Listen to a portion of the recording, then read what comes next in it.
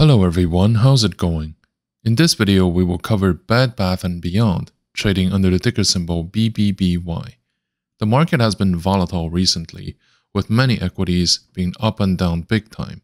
So many people are interested in the stock BBBY because of the short squeeze potential. In this video, we will take a look at the stock from a technical and fundamental perspectives and determine what would be the best approach. If you appreciate my content, please consider to drop a like, comment, and subscribe to my channel. Also, please check out the links in the description below, as every help is greatly appreciated. Currently, the share price of BBBY is sitting at around $5.86, probably trying to reach the $6 level in very short term. To be honest, this has certainly been a very surprising move upward, considering the possible solvency issues that are still impending.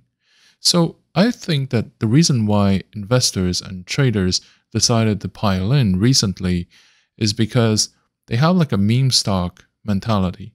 In other words, maybe in the real world things are rough, maybe they can see that the solvency issues are not going away, but they still want to go in regardless. Because for the lows, because the meme, and because of the possible knee-jerk reactions to redeem the short positions now that they're increasing. So this is, I think, the fundamental reason why people are buying BBBY shares. If we think about it, it makes a lot of sense because most short squeezing stocks are not exactly in a very good position, fundamentally speaking. Regardless of whether we're talking about GameStop, AMC, Ethereum, or any other ones, or the MMTLP that many people were hoping to reach, the moon in the recent past. Of course, for some of those, things ended well. For others, not so much. So this is why I would say that people are going in for the "you only live once" type of reason, and certainly not because they expect BBBY to start making money very soon. Even though, like we're going to talk about in a second, I think that, the company itself, Bed Bath & Beyond, has a very solid reputation and has a very solid track record as far as the customers go. But there's just not enough of the customers. And I think that times have changed. And this is why the challenges ahead remain unchanged. And I would also say that BBBY needs to prove itself to the market if it wants this current momentum to sustain. Otherwise, we're looking at a situation where, we would be relying purely on the speculative aspects and not really on the fundamentals. Regardless of this, I would say that BBBY is probably a good stock to buy if you're looking for some high volatility situations, whether the volatility points up or down. So Bed Bath & Beyond, BBBY, is a home goods retailer. It was founded in 1971 and headquartered in New Jersey. It has shops in the United States, Canada, and Mexico.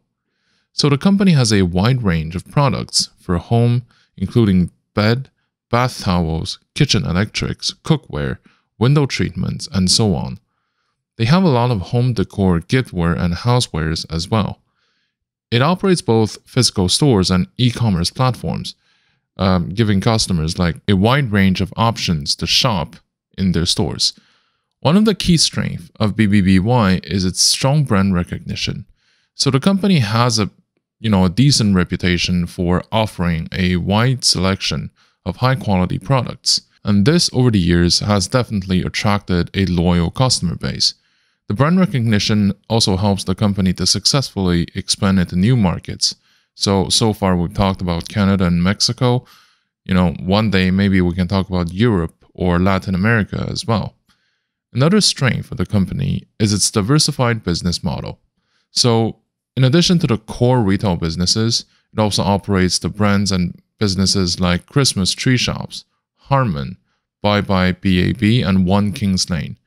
So these diversifications can also help, at least on paper, help the company to mitigate the risks and to generate stable revenue streams.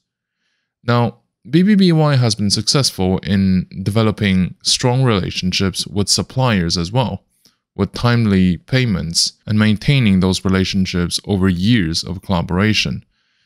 In recent years, though, the company has been facing some rough challenges, especially in the face of increasing competition from e-commerce giants like Amazon. Not that they don't also partially benefit from it, but what I'm trying to say is their competitors are legion, and the consumers for those kinds of goods are limited, especially in times of recessions. Additionally, the company has struggled with declining foot traffic at its physical stores, leading to falling sales and earnings. So to address those challenges, they have tried to focus on the e-commerce side of the business. They've been working to improve the websites and mobile apps, making them more user-friendly and personalized. They're also focusing on store closures and cost-cutting measures. The company has closed down many underperforming stores over time and also laid off a certain number of its workforce, closing down distribution centers and consolidating the supply chains. So those measures are designed to help controlling the cost, therefore increasing the net income.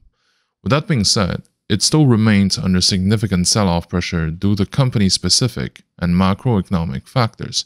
So the main reason why people might be interested in the stock to begin with might be the stock market price action rather than the fundamentals.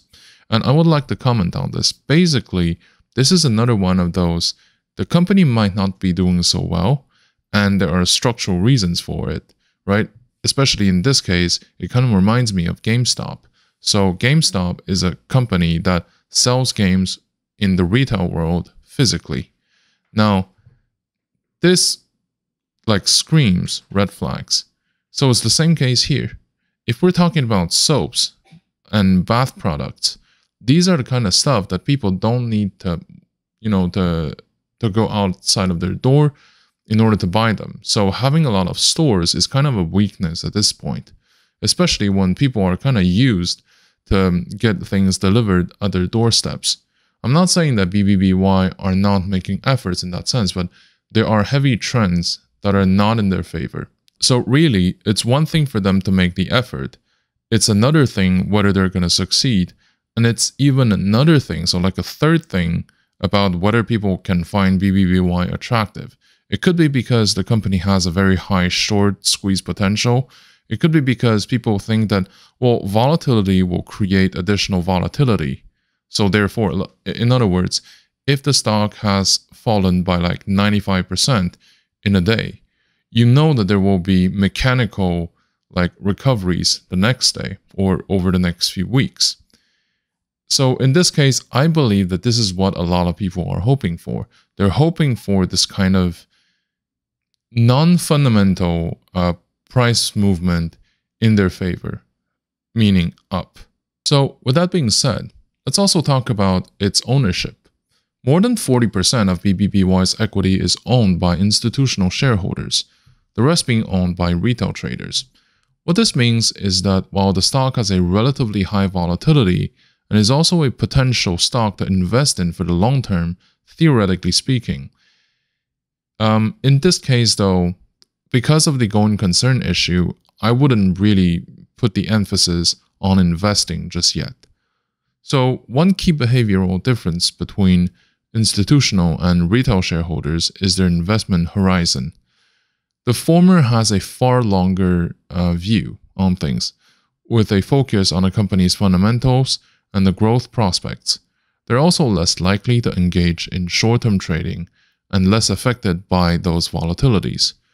Retail, on the other hand, tend to focus more on short-term gains and more likely to make decisions on a whim.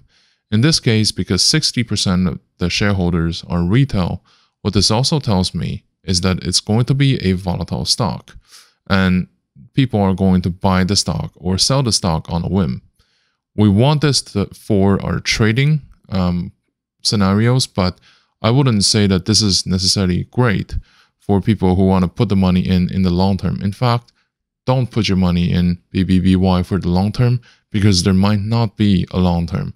I'm not sure if this company has a guaranteed going concern. So in this context, I would not recommend to invest in the stock, but to mainly consider the stock for its trading opportunities.